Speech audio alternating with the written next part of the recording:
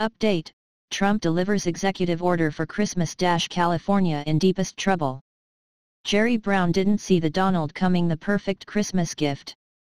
Christmas is here. And while the DC swamp is going home patting themselves on the back, Trump is working hard. He's staying in Washington to make sure important measures are being taken to help Americans. And he just signed an executive order that will make Christmas safer for many Americans, but liberals won't be happy. From Daily Caller.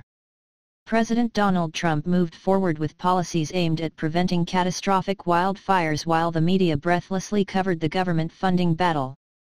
Trump issued an executive order Friday to allow for active management of forest and rangelands, including thinning and removing debris from millions of acres of federal lands. The order also calls on federal officials to streamline regulations and permitting processes to allow the harvest of at least 3.8 billion board feet from U.S. Forest Service lands and 600 million board feet from Bureau of Land Management lands. Share to thank President Trump for keeping Americans safe. This order will result in a massive increase in timber sales from federal's lands. Big surprise to note that heavy government environmental regulation resulted in out-of-control wildfires.